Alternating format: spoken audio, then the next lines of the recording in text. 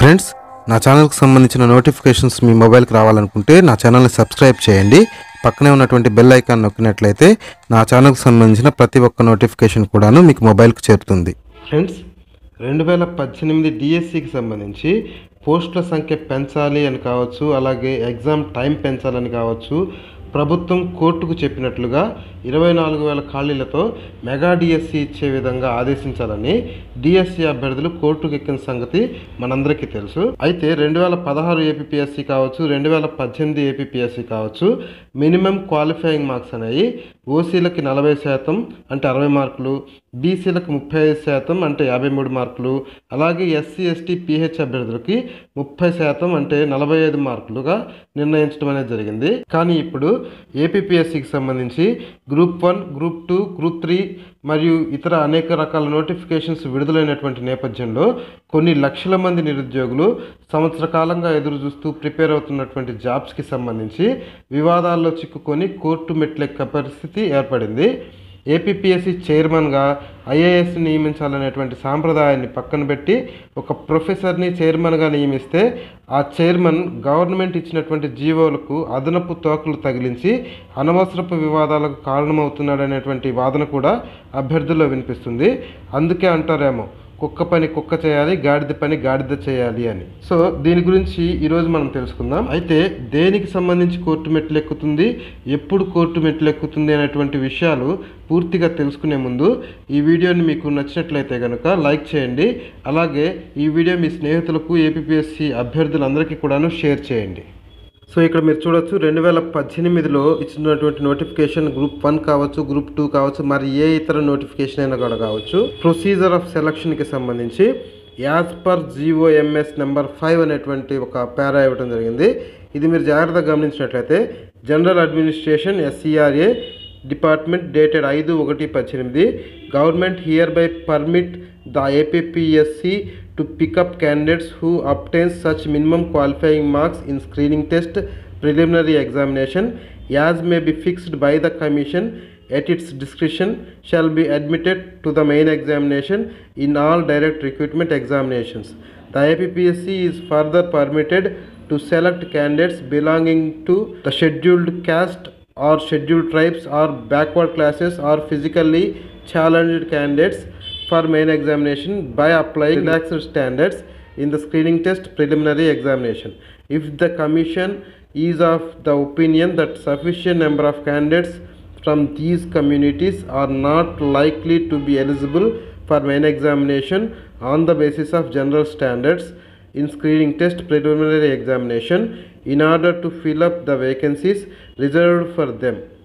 So ఇది GOMS number 5లో government అనేది release చేయడం జరిగింది.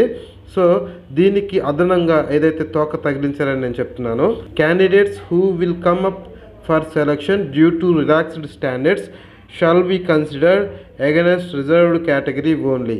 అంటే ఎవరైతే అభ్యర్థులు రిజర్వేషన్ స్టాండర్డ్స్కి సంబంధించి ఉపయోగించుకొని సెలక్షన్లోకి వస్తారో వాళ్ళు కేవలం రిజర్వ్డ్ కేటగిరీలకు సంబంధించి మాత్రమే సెలెక్ట్ అవుతారు, వాళ్ళు జనరల్ కేటగిరీలోకి రారు అని చెప్పేసి ఇక్కడ మెన్షన్ చేయడం జరిగింది. సో దీనివల్ల జరిగేటువంటి నష్టాలు ఏంటి అనేవి కూడా మనం ఇప్పుడు ఒకసారి చూద్దాం. ఇది ఏపీ గవర్నమెంట్ విడుదల చేసినటువంటి జీవో నెంబర్ 5. ఇది 5వ తారీఖు 1వ నెల 2018లో విడుదల చేశారు. ఇందాక నేను ఏదైతే మీకు చదివి వినిపించానో government here by permit the APPSC అని చెప్పేసి ఈ మ్యాటర్ మొత్తం ఇక్కడ మార్క్ చేసి చూపించాను. సో ఈ జీవోలో లేనటువంటిది ఏదైతే ఉందో, candidates who come up for selection due to relaxed standards are eligible for relaxed category posts only అని చెప్పేసి అదనంగా ఏపీపీఎస్సి అనేది చేర్చడం అనేది జరిగింది. ప్రతి ఒక్క నోటిఫికేషన్ ఎక్స్ప్లెయిన్ చేయలేం కాబట్టి పంచాయతీ సెక్రటరీ నోటిఫికేషన్ ఎగ్జాంపుల్ తీసుకొని అభ్యర్థులు ఎలా నష్టపోతున్నారో చూద్దాం. రిలాక్స్డ్ స్టాండర్డ్స్ ఉపయోగించడం అంటే 42 సంవత్సరాల వయసు దాటి ఎస్సీ ఎస్టీ బీసీకి ఇచ్చే 5 సంవత్సరాల రిలాక్సేషన్ ఉపయోగించుకుంటున్నటువంటి వారు ఓసీ పోస్టులకి అర్హులు కాదు. అంటే వెస్ట్ గోదావరి డిస్టిక్లో ఎస్టీకి జనరల్లో 0 పోస్టులు ఉన్నాయి. సో ఈ జిల్లాలోని ఎస్టీ అభ్యర్థులు 42 సంవత్సరాలు దాటితే కనుక ఓసీ పోస్టులకు అప్లై చేయడానికి లేదు, నాన్ లోకల్ కింద ఇతర జిల్లాలకు అప్లై చేయాల్సి ఉంటుంది. ఇంతకుముందు ఎస్సీ ఎస్టీ బీసీలకు సంబంధించి పోస్టులు లేకపోయినా అదే జిల్లాలో ఓసీ పోస్టులకు ఏజ్ రిలాక్సేషన్లో ఉన్న అభ్యర్థులు కూడా అప్లై చేసుకోవచ్చు. ఇప్పుడు ఆ అవకాశం లేదు. అలాగే ఏదైనా జిల్లాలో బీసీలకు సంబంధించి 53, ఎస్సీ ఎస్టీ పీహెచ్లకి 45 మార్కులుగా కట్ ఆఫ్ ఇస్తే కనుక ఓసీకి రావాల్సినటువంటి మార్కులు 60 ఉన్నాయి. కాబట్టి 60 నుండి 53 మార్కుల మధ్యలో ఉన్నటువంటి బీసీలు, అలాగే 60 నుండి 45 మధ్య ఉన్నటువంటి ఎస్సీ ఎస్టీలు, 42 సంవత్సరాల లోపు వయసు ఉన్న జనరల్లో సెలెక్ట్ అవ్వరు, రిజర్వేషన్లోకే వస్తారు. దీనివల్ల వెనుక ఉన్నటువంటి మీ కమ్యూనిటీకి సంబంధించిన అభ్యర్థులు డిస్క్వాలిఫై అవ్వడం అనేది జరుగుతుంది. కృష్ణా డిస్టిక్లో బీసీసీకి సంబంధించి ఒక పోస్ట్ జనరల్లో ఉంది. ఒక బీసీసీ అభ్యర్థికి డిస్టిక్ ఫస్ట్ వచ్చినప్పటికీ కూడాను తనకి 42 సంవత్సరాల వయసు దాటి ఉన్నట్లయితే ఓసీలో సెలెక్ట్ అవ్వకుండా రిజర్వేషన్ పోస్ట్కి సెలెక్ట్ అవుతాడు. సో డిస్టిక్ సెకండ్ ర్యాంక్ వచ్చినప్పటికీ కూడాను 42 సంవత్సరాల వయసు దాటినటువంటి బీసీసీ అభ్యర్థికి, అలాగే బీసీసీ కమ్యూనిటీలో సెకండ్ ర్యాంక్ వచ్చినటువంటి అభ్యర్థి 42 సంవత్సరాల లోపు వయసు వాడైనప్పటికి కూడాను ఇద్దరు డిస్క్వాలిఫై అవ్వడం అనేది జరుగుతుంది. అలా కృష్ణా డిస్టిక్ చూసుకున్నట్లయితే ఎస్సీకి 2 పోస్టులు ఉన్నాయి. ఇక్కడ కూడా ఎస్సీ అభ్యర్థి డిస్టిక్ ఫస్ట్ సెకండ్ వచ్చిన వాళ్ళకి 42 సంవత్సరాలు దాటి ఉన్నట్లయితే కనుక ఎస్సీలోకి వచ్చేస్తారు.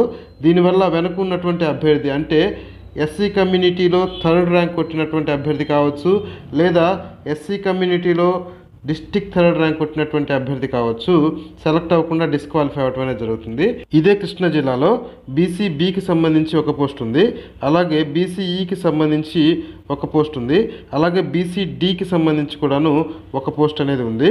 సో ఈ అన్ని పోస్టులకు సంబంధించి ఎవరైనా అభ్యర్థులు డిస్టిక్ ఫస్ట్లోకి వచ్చినప్పటికీ కూడా వాళ్ళకి 42 సంవత్సరాలు కనుక దాటి ఉన్నట్లయితే వాళ్ళు వెంటనే తన కమ్యూనిటీ పోస్ట్లోకి వచ్చేస్తారు. సో అదే కమ్యూనిటీలో నెక్స్ట్ ఉన్నటువంటి అభ్యర్థి క్వాలిఫై అవ్వకుండా డిస్క్వాలిఫై అయిపోవడం అనేది జరుగుతుంది.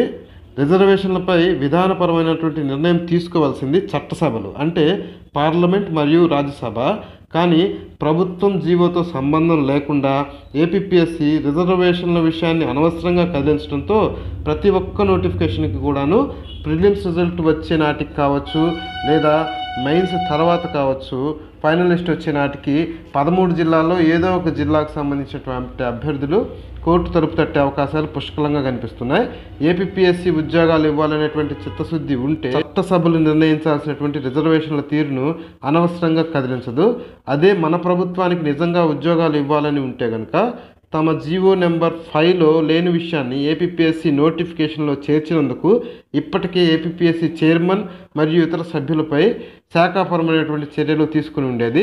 ఏపీఎస్సీ తీసుకున్నటువంటి వివాదాస్పద నిర్ణయంపై రాష్ట్ర ప్రభుత్వం ఇప్పటి వరకు చర్యలు తీసుకోకపోవడంతో ప్రతి ఒక్క నోటిఫికేషన్ కూడాను ఫైనల్ రిజల్ట్ లోపు ఏదో ఒక దశలో కోర్టు మెట్లెక్కే అవకాశాలు అయితే ఎక్కువగానే కనిపిస్తున్నాయి. సో ఏపీఎస్సీకి సంబంధించి ఏ విషయాన్నైనా సరే బాధ్యత వహించాల్సింది చైర్మనే కాబట్టి ఖచ్చితంగా ఈ కోర్టు విషయాల్లో ఏపీఎస్సీ చైర్మన్ కోర్టుకు హాజరవ్వాల్సిన అవసరం ఎంతైనా ఉంటుంది. సో ఫ్రెండ్స్, ఈ వీడియో మీకు నచ్చినట్లయితే లైక్ చేయండి, అలాగే మీ ఫ్రెండ్స్ అందరికీ కూడా షేర్ చేయండి. లేటెస్ట్ అప్డేట్స్ కోసం నా ఛానల్ని సబ్స్క్రైబ్ చేయడం మాత్రం మర్చిపోకండి.